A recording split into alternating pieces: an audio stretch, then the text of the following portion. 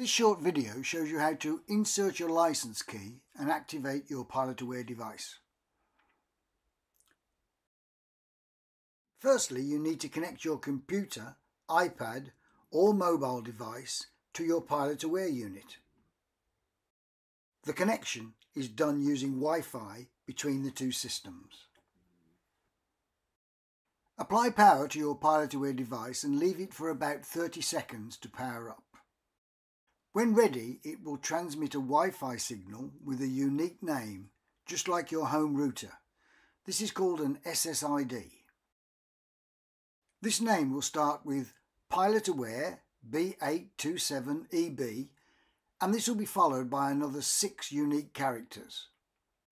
Select this from the available Wi-Fi signal shown and allow some time for the two devices to connect together. This will be confirmed on your computer, iPad or mobile device. Note you may be given a message or sign saying that you are not connected to the internet. Please ignore this, as you do not need to be connected to the internet for this to work. Now open a browser such as Safari or Chrome and type in 192.168.1.1 or type in paw.local. If this doesn't connect you to the PilotAware unit, just check you haven't connected to your home Wi-Fi router by mistake. You'll be now connected to the PilotAware device, and with the latest 2022 software, you'll be taken to the radar page. Earlier versions of PilotAware software will land you on the home page. Once you've landed on the radar page or the home page, you will see the words license expired. This is normal until you have inserted your license key.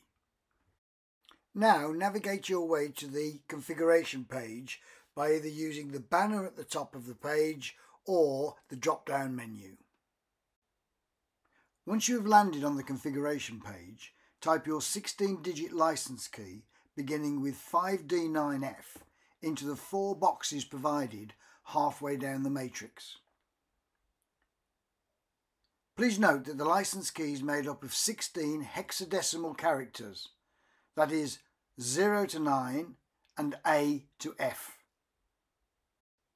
Please note, a very common mistake is to insert O, Oscar, instead of 0, or B, Bravo, instead of 8, and vice versa. So please ensure you have installed the correct characters, otherwise the license key will not be activated.